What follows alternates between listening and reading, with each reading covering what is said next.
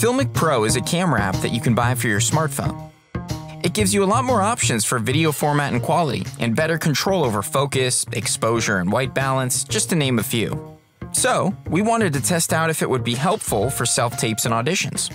Is it worth using, or should you stick to your standard smartphone camera? You decide.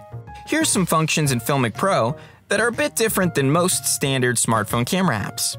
Manual lock and exposure. Typically, a smartphone camera doesn't let you manually lock the focus and exposure separately. This can be helpful if your scene involves any movement. While brightness can usually be adjusted on the standard smartphone camera, the FiLMiC Pro gives more accessibility to controls and camera's features. Presets.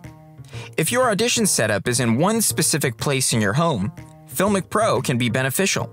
You're able to save a lighting setup that you like. For example, you can save presets for a daylight shoot and nighttime shoot. White balance and color grade. FiLMiC Pro is a great way to manually white balance your setup.